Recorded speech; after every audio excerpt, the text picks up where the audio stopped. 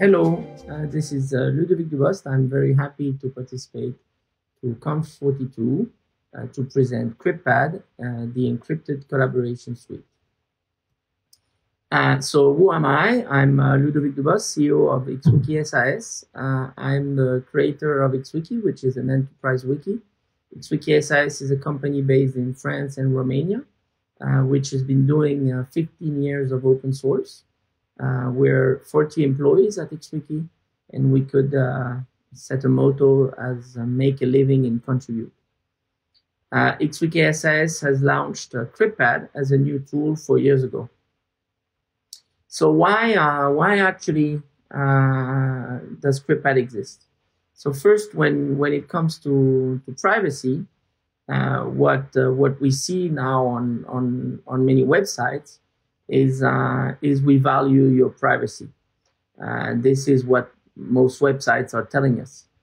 And unfortunately, when you look and go a bit deeper, look at the privacy policies and all the things that is happening with our data, what they actually mean is that they use and sell your data for many things, either for advertisement, either to sell our contacts, and even or to understand what exactly we're doing so that they can sell us more services.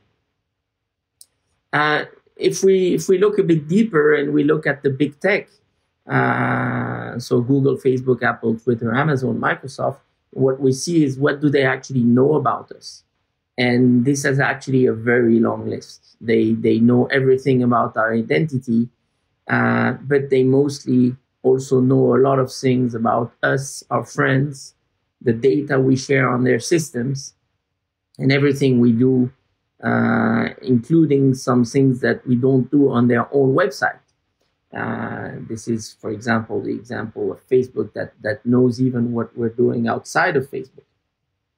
And this list goes on and goes on. So it's actually, I took this list from Security Baron, which made this list and compares a bit everything that the big providers know about us.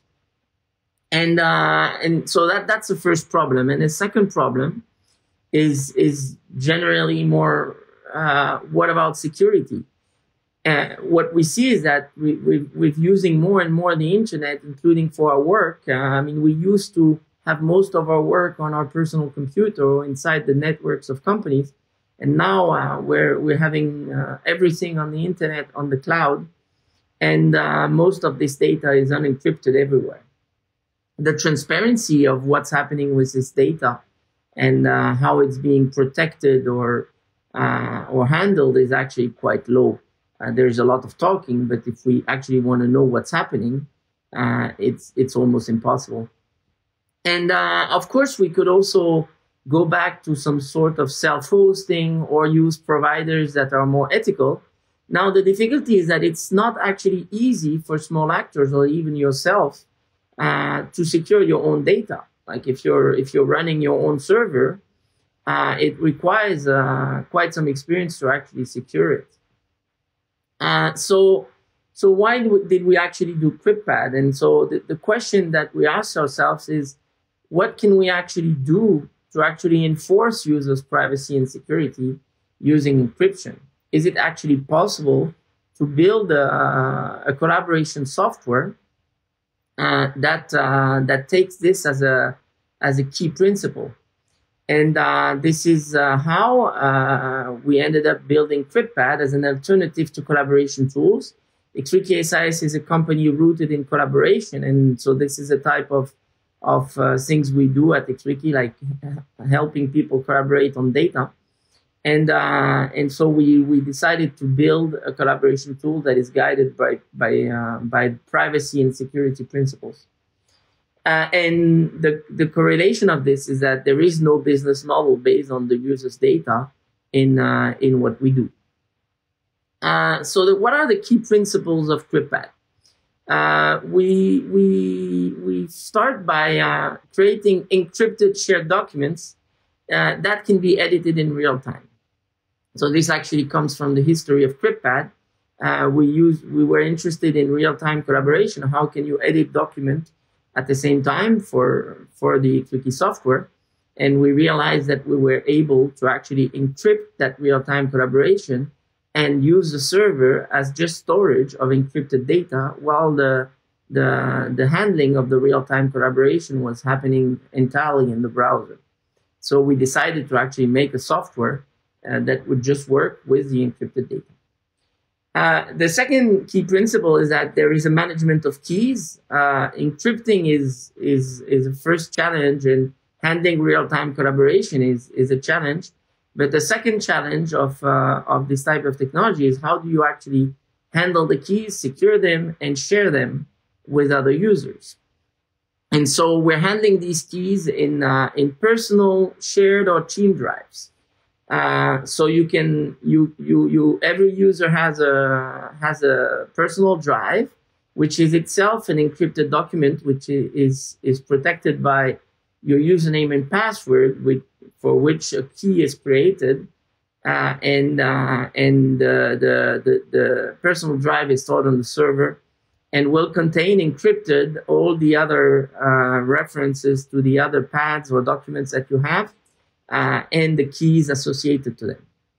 But we also have shared and team drives and so what's interesting there is that while a shared and team drive is a drive that is accessible by multiple users, so whatever you store in that drive, pad and keys will be accessible to the other users. So once you have a shared or team drive between users, you're not only sharing the documents, you're also sharing the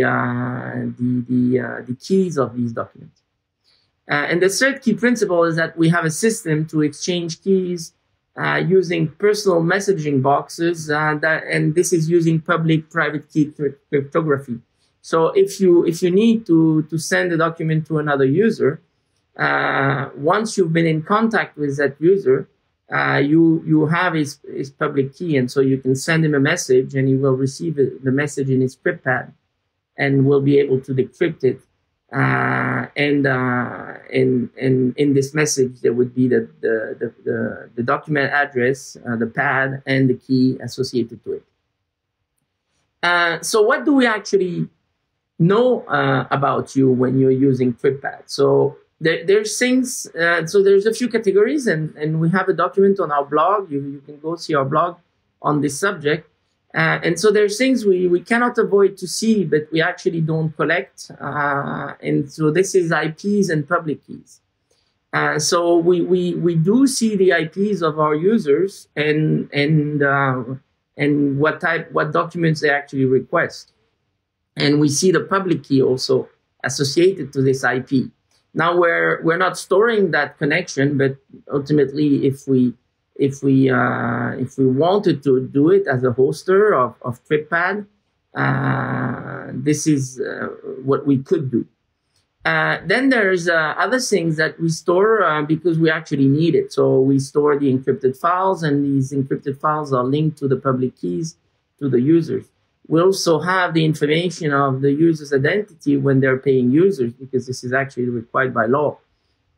And we also have statistical information. So this is not information that we necessarily would have to store. First, this is information that we do see, the IPs, the actions that people do on our servers, and also information that users have allowed us to access. So, for example, we have a telemetry setting where you can accept or refuse to send us the actions that you're doing in the tool, so that no content is actually shared at that point, only the actions. And this statistical information include locations. And we're very interested in that information because it's information that allows us to understand how is Cryptpad progressing and how is it progressing in different countries. We could in the future like record that information less, but it's actually quite useful for making Cryptpad a success at this point. And of course, if you host your Cryptpad yourself, then the hoster of that Cryptpad becomes the one that has access to this information and decides what he stores or not. Now, it's it could be possible to potentially have even less access to this information, but it's quite difficult. Like it's much more difficult to not have access to users' IPs than that. So this is things that maybe in the future could be continuously improved. Now the thing is what we cannot know. So the first thing is we don't know your password. We don't even know your username. So this is actually something that's quite interesting. Is that most websites, one of the biggest problem is actually that you're sending your password to the websites for verification. Well, in Cryptpad, we're doing an authentication that is based on cryptography, and where your username and passwords are never leaving your computer. So we're deriving a key, and this key represents data on our server. And the second part of what we can't know is the actual content of the documents that you're storing on Cryptpad. All these documents are encrypted, including the data, the titles, the metadata tags, or all this information. And this is actually protecting your data way more than potentially some collaboration software, which encrypt the content, like the text that you could find in some data structure, but would keep the structured data around this data as non-encrypted. And so in Cryptpad, we've went in great lengths to actually have as little information as possible on the content that people collaborate on. And so when you're sharing your pad, we don't know the name of the collaborator that you're sharing it with. Now, what do we actually have in Cryptpad, and what are the collaboration tools that exist? So I'll show a demo of these. So we started with a rich text pad,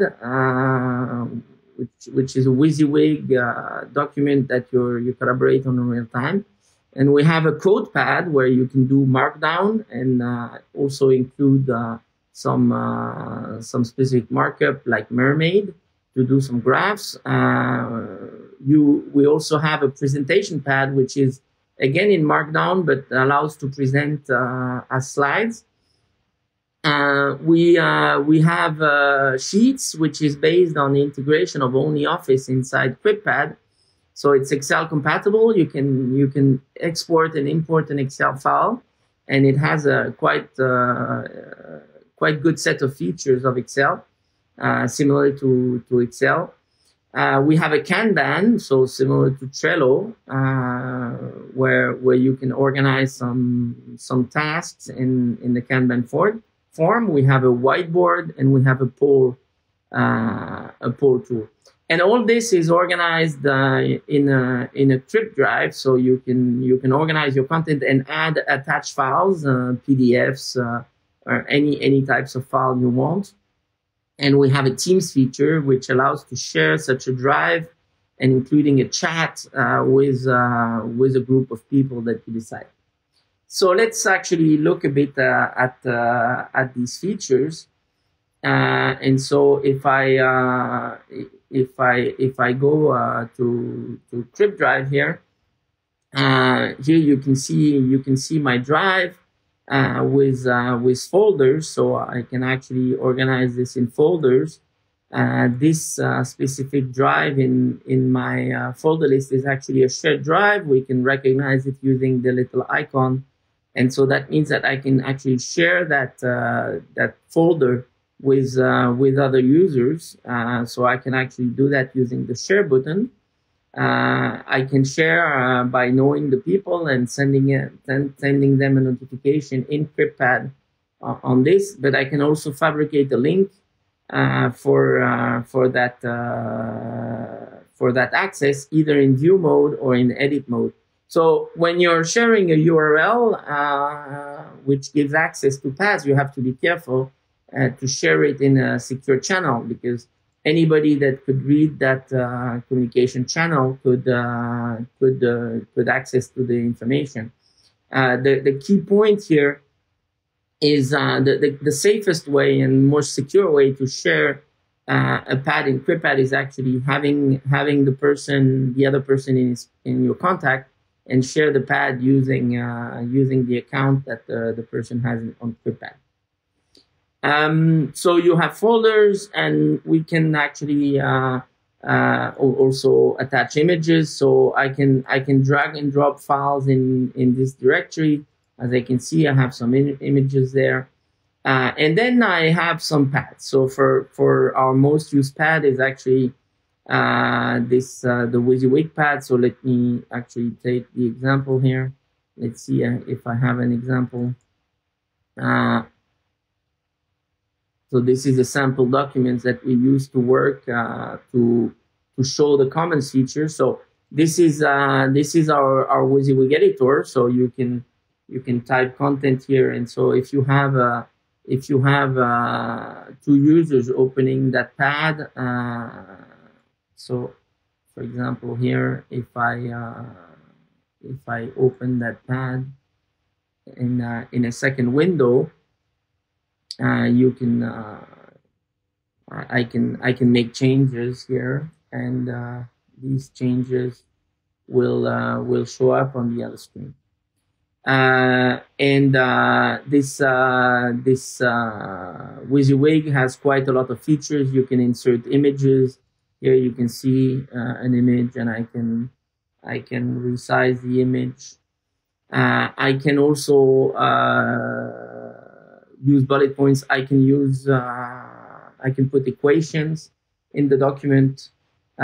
So I can chat around the pad, and I can also comment the pad. So if I select some content here, I can add a comment. I will add a comment here, and this is actually collaborative because I can mention some other users and send them a message telling them that I'd like them to do something in this pad.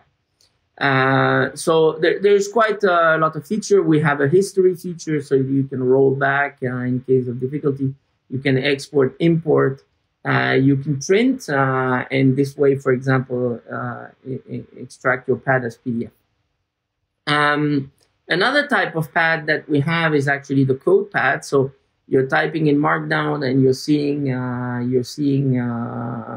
the content directly there. What's interesting there is that you also have color auto colors, so you can actually see who has typed what. So if you have multiple users in your pad, and this is similar to a feature that exists in Etherpad, is that you can see who has added content in a pad. And this pad is showing mermaid syntax, which allows to do some graphs, including Gantt charts and things like that. So we have also syntax coloring for other languages in Markdown. So you can actually see colors also of the syntax, so that you understand what you're typing. Another type of pad is actually a whiteboard. So this is actually quite useful for education. You can work in real time on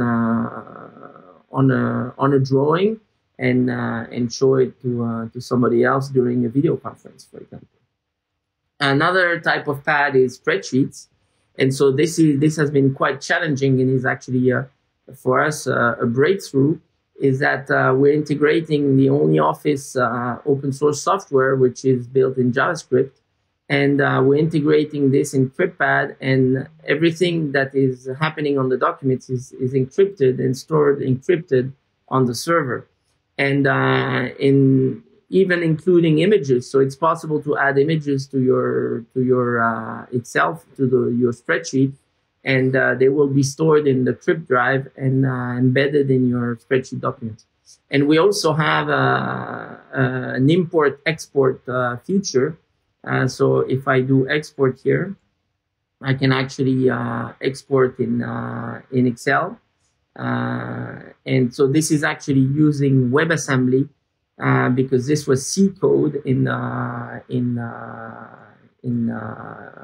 OnlyOffice to convert the document from the internal format of OnlyOffice to an Excel format.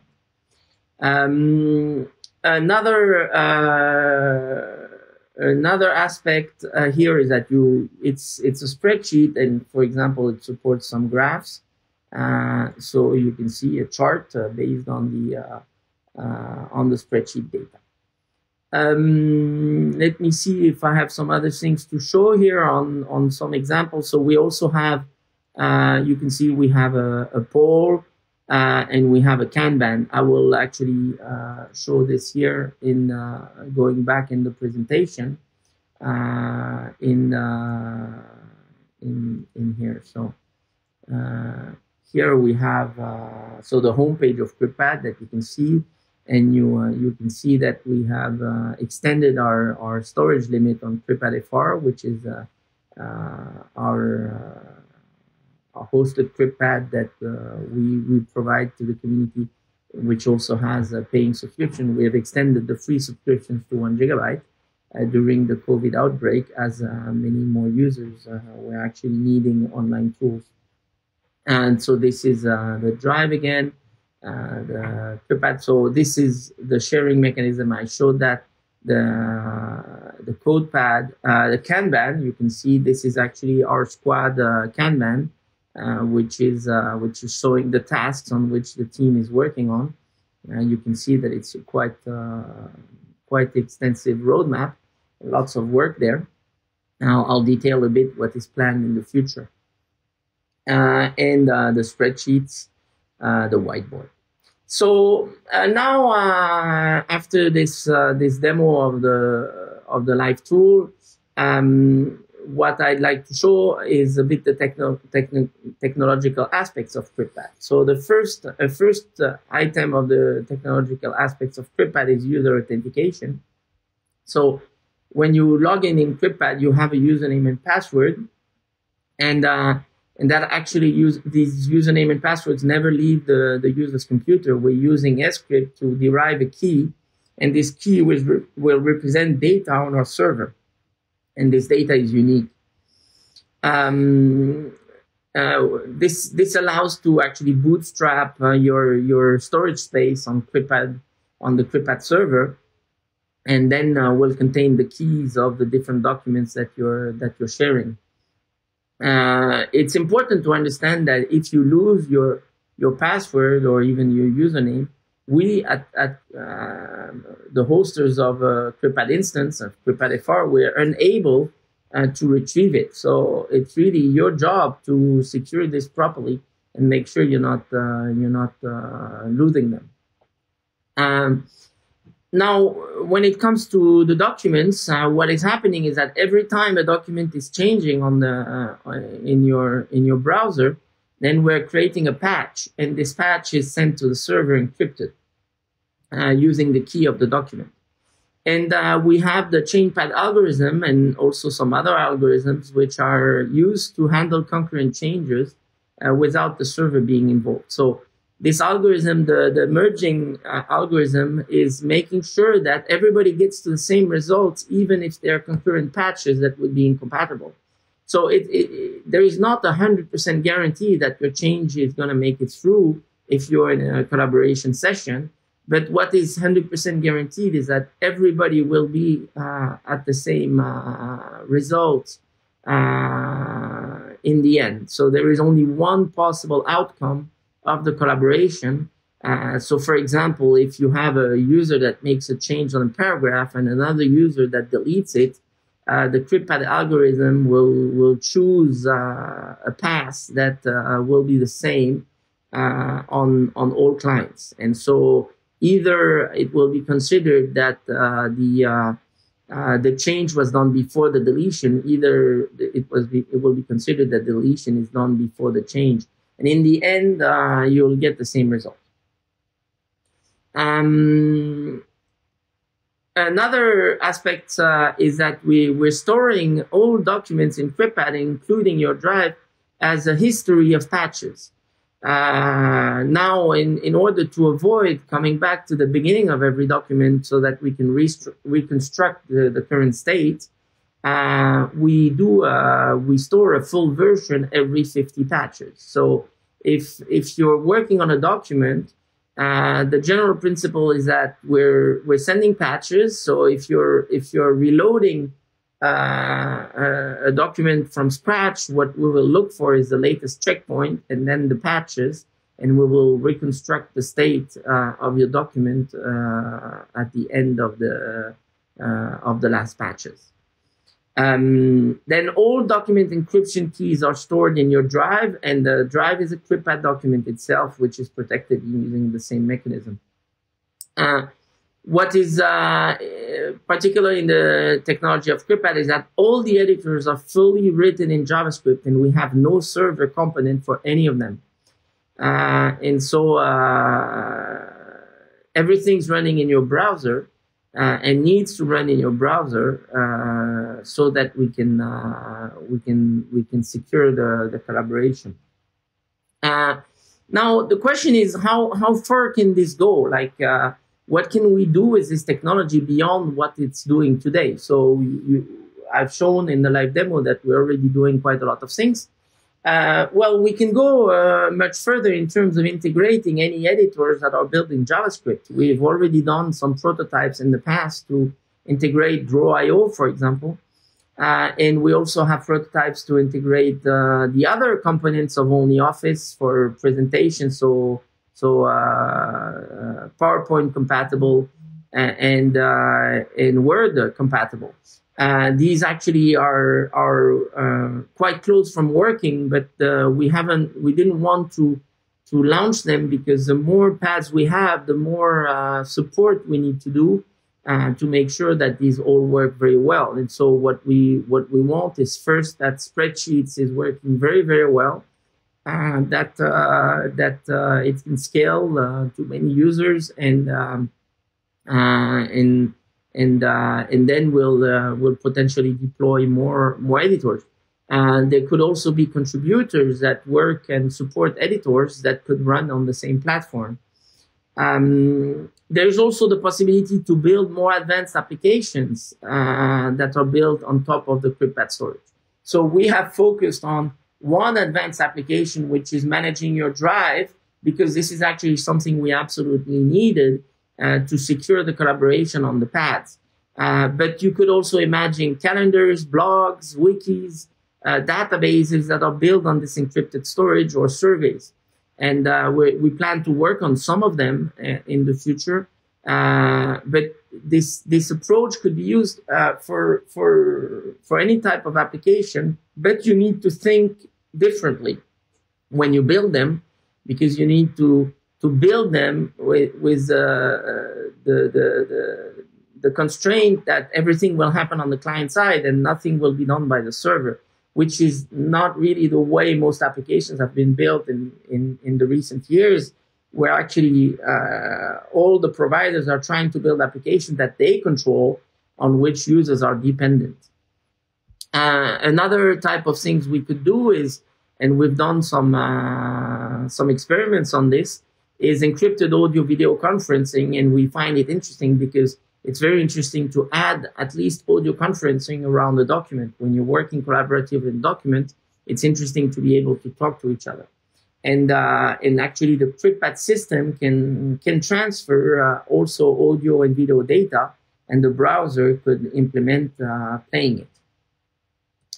Another aspect is well, we can go very far in terms of what we can build and new things we can build. Now, the thing is, there's a lot of work already to bring all editors and applications on par with non-encrypted applications.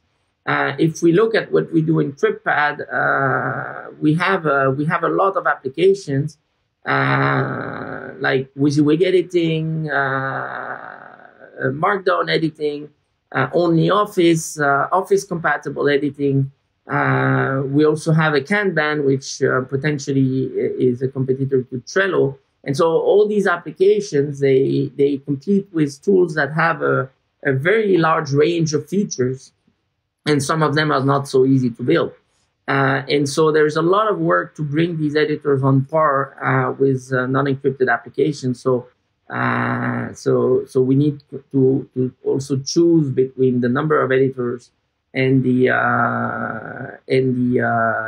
quantity of features in the editors.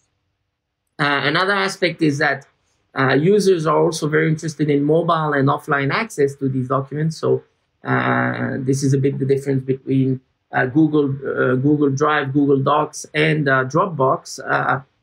People are also interested to replicate their data on their computer and to edit it potentially offline. And so there is also some range of work that is significant to write mobile and desktop clients for Cryptpad. There is also advanced search that will be an interesting challenge to build. And another aspect is that it's possible to make Cryptpad a decentralized service. And so this is also an axis of work, and where basically Cryptpad instances would collaborate, and you could have a user on one Cryptpad instance that is working collaboratively on a document with a user from another instance. And that's another axis of work for the team. And now, what is actually our roadmap? So most of our roadmap is built today on the fundings we were able to get for the project. I'll mention a bit that funding later. And so right now we have received funding from NLNet and NGI Trust. And so we're very grateful of that funding, which is allowing to build to fund a very active roadmap. And so most of the developments that we're doing are based on the roadmaps we have, on the developments we have proposed to these projects. And so right now we're finishing up the communities project funded by NLNet, which already has funded the Teams feature in Cryptpad. So we're finishing the projects, and we're finishing implementing document review. So the comments that I've shown in the WYSIWYG pad have been funded by this project. We also have improved the administration panel, and we're also improving documentation for users and instance administrators. Then the second project we will be working on is called SMC, Secure Mobile Communication, and the objective there is to develop a prototype Android application. And this should also open a lot of things, because underlying there is work about making Cryptpad more modular. The third project is a dialogue project, which we plan to do in the second part of this year. And the objective will be to improve the current poll application and implement a form application. So what we will implement in the dialogue project will also open new possibilities in terms of applications built on top of the Cryptpad storage. So we'll create some APIs that can be used by even more complex applications. And in parallel, we'll always working on maintenance and performance. This actually has been super active in the last 6 months, as I will show with the usage of Cryptpad, which has grown a lot, and particularly because of the COVID crisis. We have done a lot of work on performance, and we need to continue to sustain the growth of usage, in particularly of the Cryptpad FR instance, so that we can get more users. And so if we look at the Cryptpad FR usage, so we have about 450 installs in the world, including Cryptpad FR. Cryptpad FR is our main instance that is managed by our team. And this instance has seen a tremendous growth when the COVID crisis started. And because of, in particular, two types of users. One is people working from home, so needing more collaboration tool, but also the education and space and schools, which needed ways to collaborate with students.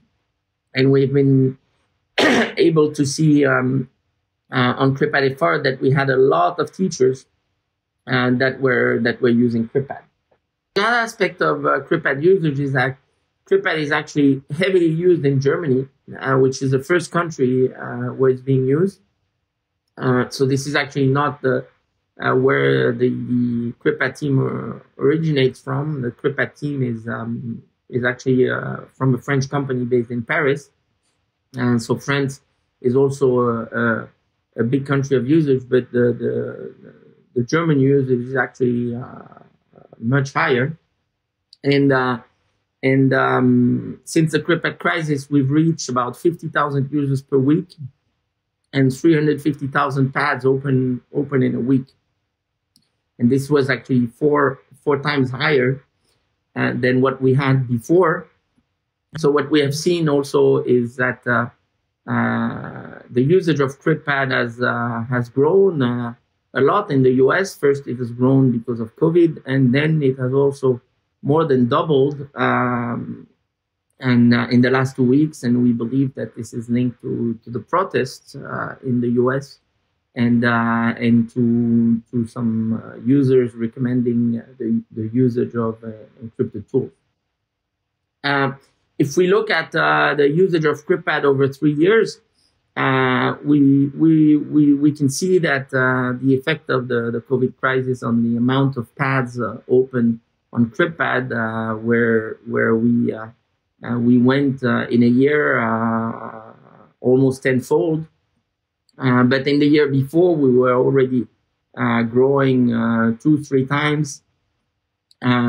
And another thing we see is that we see that many of our users are actually recommending other users to use Cryptpad, and we're very grateful for that. And it really helps spreading the usage and showing that that it's possible to actually use more privacy-friendly tools for collaboration. All this data that I'm showing is only based on the Cryptpad FR data, and we also have other instances. So there is 450 other instances, and on which we don't have detailed data on the usage.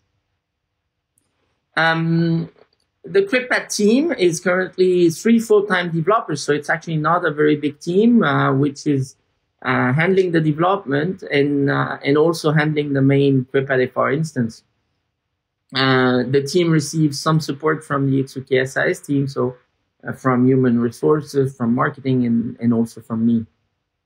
We have more than 400 independent instances, and we have a community of users and some administrators that are participating to our Matrix channel and that are also helping promoting Cryptpad. Cryptpad wouldn't be what it is without the promotion of all the other users that are making it known. So when it comes to the Cryptpad funding, and I believe that it's very important to talk about the funding of open source tools, because it's very important to have open source tools. We're strong believers of open source tools, but it's really hard to get open source tools if we don't manage to fund them properly. So Cryptpad originated initially from a French-funded project by BPI. So it's a state organization funding R&D, and out of this project was funding funding XWiki and some other companies. This is how we got Cryptpad bootstrapped.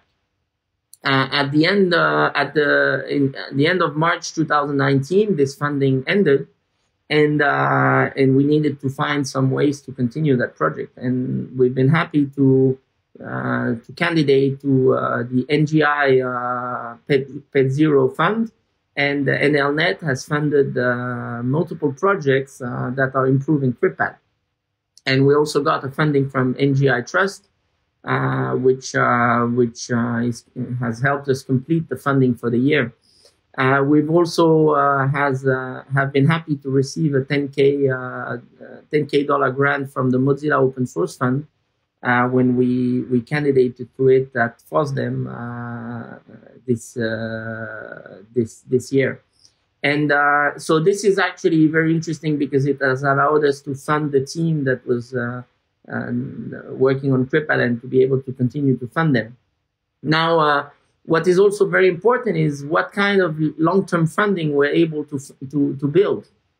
And so we have a few strategies in place for that. So the first thing is that Cryptpad FR is a paying service, and for us it's really important to build it right away as a paying service, unlike many cloud services that are starting for free initially, trying to reach millions of users, and then are making users discover the paying scheme. For us, we believe that it was really important to show how we believe that we can fund that project long term. So we need funding so that we can get the software off the ground, but then we need a model where it can be sustained over time and we can build a team. And so regularly as users have increased, we've increased subscribers, and we've reached now 170 subscribers. So now we've reached 170 subscribers on the Cryptpad FR instance, which represents 1,000 euros per month of subscriptions. And we also have an open collective. Cryptpad is one of the popular projects on Open Collective. And we have 160 donators on Open Collective that represents 500 euros per month. All this is evaluated as about 20k euros for 220. Now, it's important to understand that this is still 10x away from being able to completely fund the team only based on revenue and not relying on grants to be able to sustain the development. And now we believe that it's possible to continue to increase the usage of the main Cryptpad instance and increase both subscribers and donators. And there's also possibilities to package support services for enterprise instances, which could also bring some revenue to help fund the technology. Well, we welcome any help that it can be. We welcome also contributors and that would want to help in continuing to improve this product, and also administrators that want to host instances and make Cryptpad more known and propose a solution so that we're using less non-privacy friendly tools, and we're using more tools that are protecting our data and our privacy. Thank you very much, and I've been really happy to participate to this Conf42 conference, and I hope you appreciated this talk.